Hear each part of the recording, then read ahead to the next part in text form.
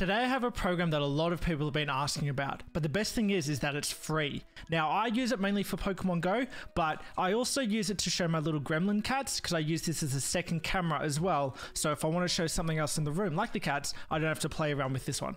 There's my kitty there. There we go. So I'm using this as the second camera now, and you can see that on the screen.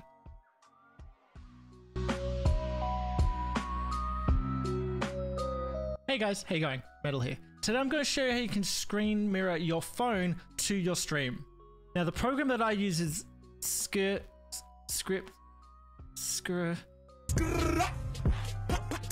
For the purpose of the video, I'm going to call it Scrcpy. Now unfortunately Scrcpy is for Android only. Now I know there are some Apple ones out there, including some paid ones that are pretty good and also allow you to do it wirelessly, but sometimes they can be a little bit inconsistent. But Scrcpy I've never had a single problem with. It's free and very, very consistent. Now I'm going to put the download link for this down in the description below, but there's a couple of steps that you need to do to make sure that works, because if you don't follow these steps, it's not going to work. Now I'm going to show you what we need to do on the Scrcpy program later on in the video, but for now what we need to do first is we need to go to your phone. So what we need to do first is to enable developer mode, because what you can actually do once this all plugs in and working is you can actually control your phone with your mouse and your keyboard, which is obviously not a normal thing you can do with your phone when you plug it into your computer. So let's get into developer mode. Okay, to get developer mode, the first thing we need to do is to go into our settings. So click on the cog in the top right corner here, and then you go down to the very bottom to about phone. When you click on that, you're going to click on software information. And now from here, you click on build number. Now, if I click on build number, it says no need, developer mode has already been enabled. Because obviously I have developer mode on now, so I can show you the demo. And if I turned it off to go through the full demo with you, then I wouldn't be able to screen share it. So I already have developer mode on, but what you do is you have to click on build number 7 times. 1, 2, 3, 4, 5, 6, 7.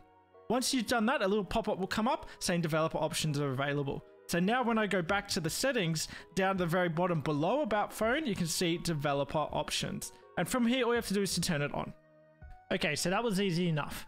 If you're liking the video so far, make sure you chuck it a like and subscribe to the channel if you haven't before. And if you want to see a couple of uses of Scrcpy, make sure you check out the Twitch channel as well. And if you have any questions or anything like that, you can check me out in the channel and ask me, or you can just drop a comment down below. I'll be happy to help you. Now that we have developer mode on, we can start up Scrcpy. So I've nicknamed my folder phone display.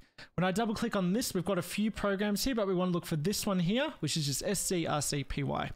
So when I double click on it, it's going to open up a coding window. Now mine opened up on my other monitor, but this is what it would look like. This is the screen you're looking for, because give that a couple of seconds and then your phone display is going to come up and you can see I've got Pokemon Go up here.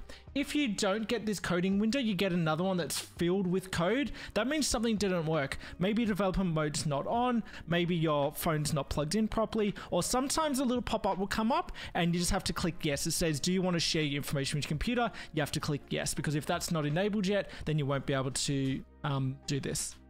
And as I said earlier, I can control all of this with my mouse and keyboard as well if I want to. I can go through everything here. Okay, so on OBS, we're going to add a source. Then we need to go to Windows Capture, and I'm just going to call it phone. And then from here, we've got to choose Scrcpy, SM, whatever. So then from here, I can click OK, and now I've got my phone display that I can choose to put on my screen. And that's it, easy. Once you've done developer mode and everything like that, all you have to do is double click on Scrcpy, the program will up, and your phone will capture, and it'll be up as well, and it's nice and easy. All done. Just a couple of tips though to make sure everything runs smoothly. You have to keep the coding box and the capture to screen up and not minimize. If you minimize it, your screen capture on your stream will actually freeze. So I keep it up and then I just put it behind OBS so you can't see it anyway. And that means just everything keeps running.